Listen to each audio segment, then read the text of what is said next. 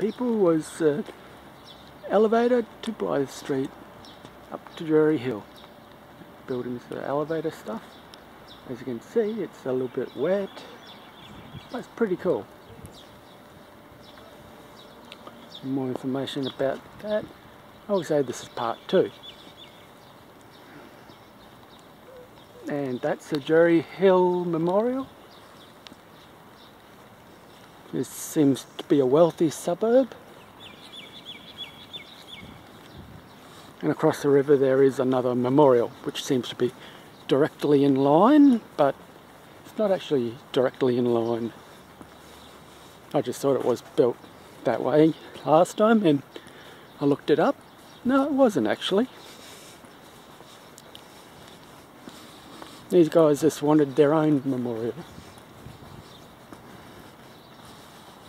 And she's impressive.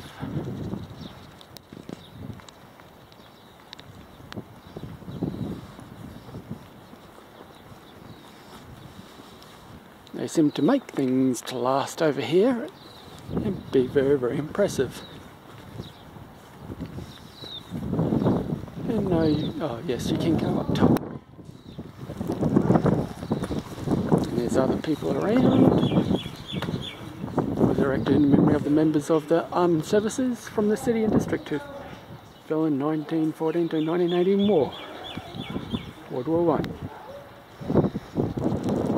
I'll leave walking the steps, but that's the building, and on a nice day, really good views. There's really nice views, except you're getting wet today. Blah.